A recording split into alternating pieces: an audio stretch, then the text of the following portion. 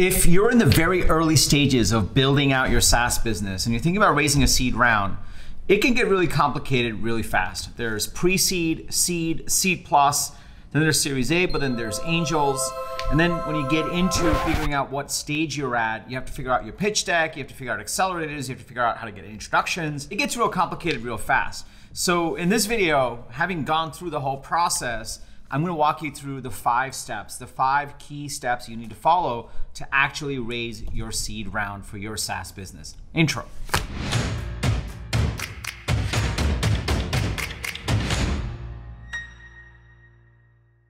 What's up, everybody? Welcome to Unstoppable. I'm TK, and on this channel, I help SaaS founders like you grow your SaaS businesses faster with an unstoppable strategy.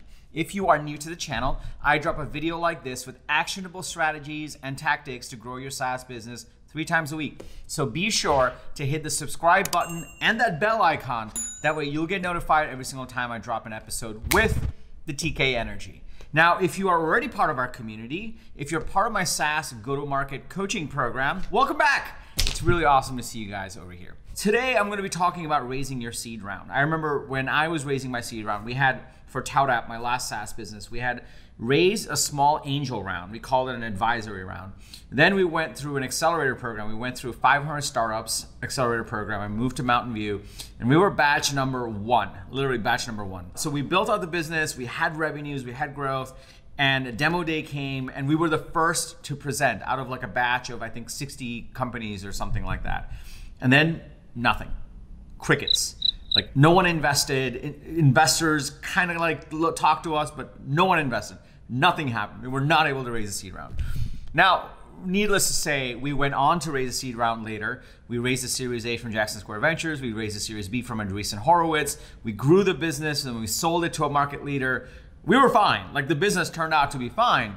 But in that very moment, it was soul crushing because I had moved to Mountain View, California. We had rented out an apartment. We were building. We were growing revenues. A bunch of stuff was coming into play, but investors were just not interested. And that's why I learned the hard way and what it really takes to raise a seed round. And that's what I'm gonna be walking you through, my hard-learned principles and steps. So if you're excited to dig in on the 5 steps to raising your seed round, go ahead and smash that like button. And let's go to step number 1, principle number 1. The first thing you gotta do is you gotta acknowledge that there's essentially 2 ways to raise. You can either raise on promise or you can raise on traction. Promise or traction. And this is the age-old thing, like everyone struggles with this on do we have enough traction? I'm gonna break it down for you because I think that definitions online are a lot more forgiving, whereas the real market, when it comes to investors, it's actually a lot more ruthless. So the ruthless definition of whether you're ready or not is you can raise on promise if you have an amazing team with a clear track record and the right looking pedigree. Meaning if you guys are all ex-Stanford, MIT grads, or you were early engineers at Uber or Twitter, or you just have the right background, you have had a successful startup before, then you can go to investors and you can raise on promise. That's how it goes, at least on a seed round or even a pre-seed round. If you're none of those things, if you're not matching the pedigree or the past track record, or you don't have an existing relationship with this particular investor, then you likely won't be able to raise on promise. That is the ruthless truth. That is how the market works. So don't waste time trying to raise on promise because chances are 99.9% of people are just not good enough to raise on promise. And that's the honest truth. Now, if you are not pissed off at me and you're still watching this video, let's keep going because I'm going to teach you exactly how to raise. So now the second one is traction. The second way to raise is traction. And there's essentially 2 ways you can raise on traction. The first way is you have millions of users with incredible retention. Meaning you may not have revenue, but you have a lot of users, a huge audience, and the retention numbers are incredible. What that means is that the free product, people are gonna keep coming back, and there's probably a way to monetize. You can create that thesis and you can raise on that traction. If you don't have millions of users and incredibly high retention rates, then the only other thing investors will accept in terms of traction is cold, hard cash, meaning you have quality growth and you have quality revenues because you figured out your initial go-to-market machine. So that's step number one. You just, before you even invest, pitch anyone, ask for introductions, create a pitch, before you do any of those things, you need to figure out, given your business today, where you're at. Whether you're raising on promise or whether you're raising on traction. And the cold hard truth is investors don't exist to fund your dream. They don't exist to make your vision a reality. They exist to turn an ROI on their investments. That's by and large majority of investors. And these are the only two ways they'll invest. Either on promise, they'll back a team that they trust or has the right pedigree, or they'll back on traction, millions of users and retention, or revenue growth and quality revenue growth. So that's step number one. Step number two is what you got to think about is, even if you have one of those two things, everyone defaults to venture capital. But the truth is, a very small percentage of businesses out there are actually ripe for venture capital.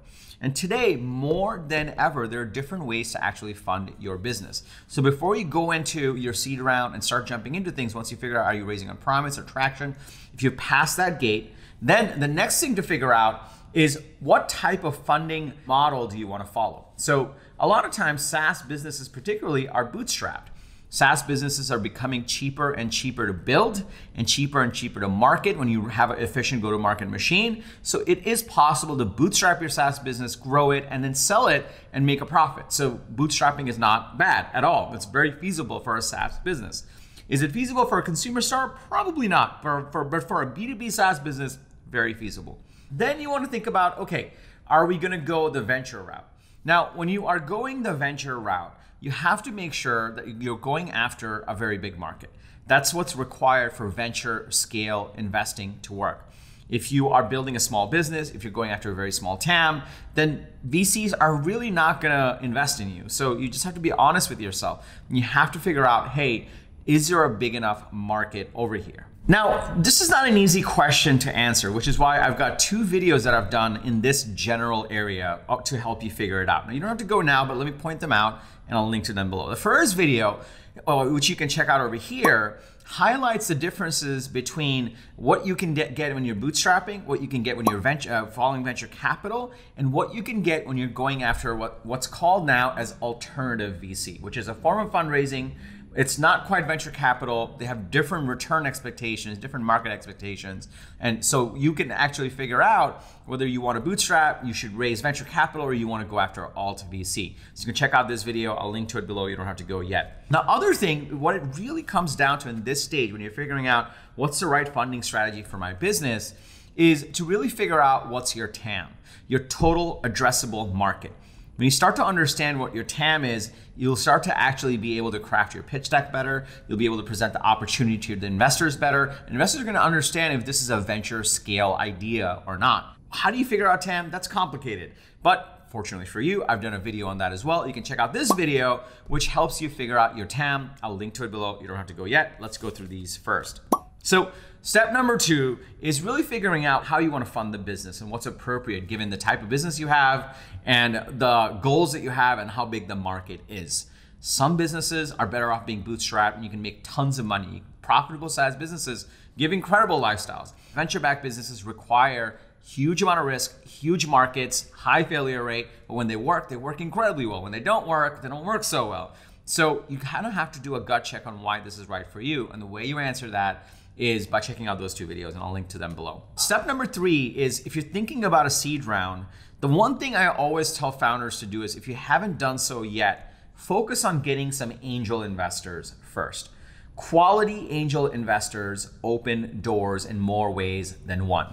When it came to raising our seed round, when it came to raising our Series A, when it came to raising our Series B, and when it came to actually coordinating our exits, angel investors helped us through the whole way. When it came down to getting some of our early customers, angel investors helped us the whole way. We were incredibly fortunate enough to have some incredible angels, and they introduced us to seed funds, to Series A funds. In fact, one of our angel investors introduced us to our Series B partner at Andreessen Horowitz. And one of our super early advisory investors introduced me to Founder Collective, to a number of other seed funds that actually came in to our deal. So my point is, if you don't have some quality angels yet on your cap table already invested, Figure out how to get them first. They're easier to land if you do it the right way. And once you hook into them, their introductions will carry a lot more weight when they're getting you into the seed funds. Now, you might be wondering, how do I get quality angel investors? How do I get them to open doors? You can check out this video where I dug into how to find key quality angel investors to put in your cap table that's going to pay off dividends in the long run. So now those are steps, those are the first 3 steps. All right. You'll notice most people just start with we're asking for introductions or creating a pitch deck, but do these 3 steps and you will set up your seed fundraise for success. I promise you. I didn't do these the first time around, and I didn't gut check on these things the first time around, but when I did, everything changed for my company and my life. And I don't want you to make the same mistakes. I'll save you some troubles and do these 3 things. Now, before I go to the next 2, let me just pause here for a second. If you're starting to see the power in this, if you're starting to get a little bit more jazzed, if you're starting to get excited about raising that seed round, and you can see how these critical questions can actually help set you up for success, can I just get a yes in the comments below? Also smash that like button for the YouTube algorithm. It just helps us out, makes us feel good, makes YouTube feel good. So please do that as well. Also, if you are building a SaaS business and you're in the early stages, you're probably thinking about growth, you're probably thinking about fundraising, clearly you're watching this video. So I invite you to check out my 5-point SaaS growth strategy guide. It's completely free. I'll tell you more about it at the end of the video. I'll link to it below as well, but let's go to step number 4. Okay, so to recap on where we are, number 1, figure out the promise versus attraction. Number 2, know that there are different ways to fund a business. Venture capital is not always the answer. Number 3, if you're so committed to venture capital, find angel investors first. And then number 4 is to actually create your pitch deck. Now, your pitch deck is the central point of how you tell your story, how you communicate the opportunity that's ahead, how you communicate your TAM, for example, how you say like, hey, here's what we've accomplished, here's where we're going, here's our vision, here's why you should give us money and buy a portion of the company, which is essentially what you're doing when you're fundraising. So you want to get your pitch deck right. Now, your pitch deck is going to be terrible in the beginning. After you do a few pitches with investors, and you probably pitch hundreds of investors, you'll actually get better and better. So it's important that you actually iterate on your pitch deck as you learn more. Now, how do you create a pitch deck? So I have a very specific format I like to follow for my pitch decks.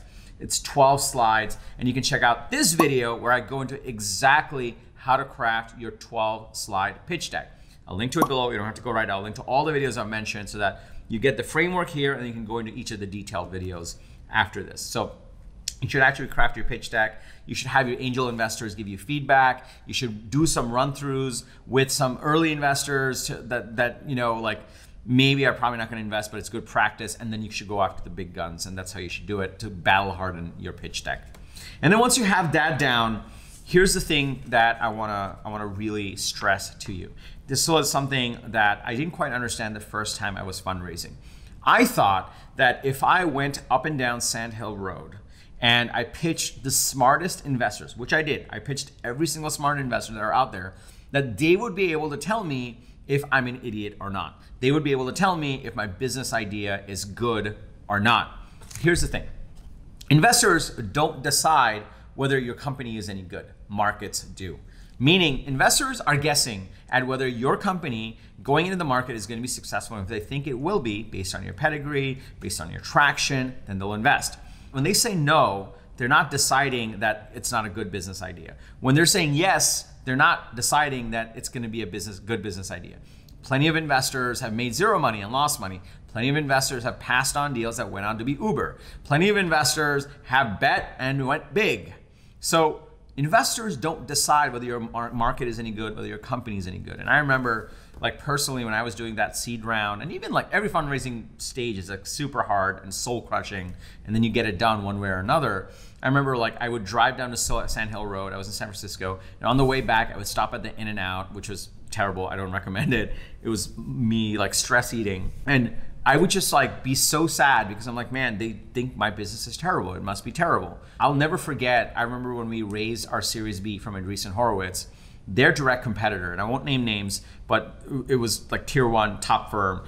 Like they had passed, their competitor had passed on us, and they didn't even look at this round. And they texted me and asked to meet at Dreamforce. And literally the investor was like, I'm so sorry, like we got it wrong. You were right. This is clearly a thing. And it was redeeming. It felt good and made me realize that investors don't really know if your business is any good. They're guessing based on their own parameters. Markets decide on whether this is going to be successful. So as you're going through all these steps, It's going to be grueling. The fundraising is super hard. Very few companies actually fundraise, but that doesn't mean you're not going to do it. This is the ticket to get in, right? If it was easy, everyone would be doing it. So I want you to know that investors don't decide, markets do. And fundraising is hard, and it's a numbers game. You're going to pitch a lot of investors, and only a small percentage of them will say yes, and then you'll have your round, and then you're off to the races. And if you're successful, you have to do it all over again. And I've seen founders who are professional fundraisers, they've raised and exited companies. Even they, in late stages, will tell you that fundraising is super hard, even for them. So it's going to be hard for you as you get at it, but we still need to do it because that's what's required. And so ultimately, what I want you to know is, if you know that markets decide, investors don't really know, and fundraising is hard, here's the one thing. Great businesses will eventually get funded. So don't confuse the fundraising process that you do, the fundraising activities, with the business building activities. They're two different things. Fundraising activities will get you in money, and that can help you build a better business, but you still have to make sure that you're building a better business. You're building a great business. Great businesses will eventually get funded. And it's so easy. As you go through all these steps and you go into the pitch deck and you're promising these things and the vision is so amazing, yeah, but everyone's gonna be like, prove it, man. Like, just prove it. And if you can, then there's gonna be lines out the door to give you money, and you're gonna be like, screw you, you weren't, like, you passed before. I don't want to do business with you. I'd rather go with this guy. Or maybe you won't, like, it's up to you. But the main thing here is that what you really need to understand is that you also need to be building a great business. And if you build a great business, then you'll get funded. And so all these things will set you up for success in your fundraise, but ultimately you have to be successful in building a great business. And I'll say this, it's really easy to say, well, what about Quibbly, which like just died recently after raising like $40 gajillion? Or what about this company? They didn't have anything and they were able to raise. It's very possible that they raised on promise, right? Maybe it was a prior team and they said, we're gonna go after this. It's very possible that's the case. It's also possible that the investors' guesses were wrong and the markets decided that it's terrible. Is it possible to raise without real business fundamentals? Maybe. But you have to decide, am I gonna go raise with the hopes of a fluke, or am I gonna go raise because my business is awesome? And you have to decide that. And that's what you need to be figuring out. So to recap, as you raise your seed round, number one, remember, are you raising on promise or traction? And are you qualified to raise on promise if you're choosing that, or do you have enough traction? Number two, do you truly have a venture scale idea? And check out that TAM video for that, or to understand that, and also look at the angel versus VC versus all VC video. I'll link to it below. Number three, get quality angels. It makes everything easier for your seed and Series A and everything thereafter. And the reason angels are super important even before your seed is after that they get priced out. They won't really be able to invest in Series A and Series B rounds. They really want to get in early. So if you're raising a seed, try to get in some angels first, maybe split it up. Number four, build an amazing pitch deck. Check out that video where I explain my 12-slide pitch deck. And number five, remember, investors don't decide if your business is any good, markets do. So build a great business while you're doing the fundraising process. All of the videos that I mentioned, you should dig into those. I'll link to them below. There's a list. Also, if you're building a SaaS business, what you really need to do is create a strategy on how you're going to grow your business, including your funding and exit strategy. So this is why I created my 5-point SaaS growth strategy guide. It goes into detail on how to build a growth strategy for your SaaS business. And it also has additional resources, including a 12-slide pitch deck and additional fundraising videos inside of that guide as well. It's an end-to-end guide for creating your strategy. So all you need to do is go to getunstoppable.com/strategy to download that guide, or follow the link below. Completely free. It'll give you the golden resource of what you need to grow your SaaS business. If you got value from this video, be sure to smash that like button if you haven't already. If you have fellow SaaS founders, be part of a SaaS group, a WhatsApp group, a Slack channel, please share this video with them. It'll mean the world to us. If you're part of an accelerator program, please share this video and this channel with your fellow members so that they get value as well. And if you haven't already, be sure to hit that subscribe button and that bell icon where you'll get notified every single time I drop a video like this that's super actionable with the right strategies from someone that's actually done it. And yeah, that's pretty much it. I want to thank you for watching. And remember, everyone needs a strategy for their life and their business. But when you are with us, yours is going to be unstoppable. I'm TK, and I'll see you in the next episode.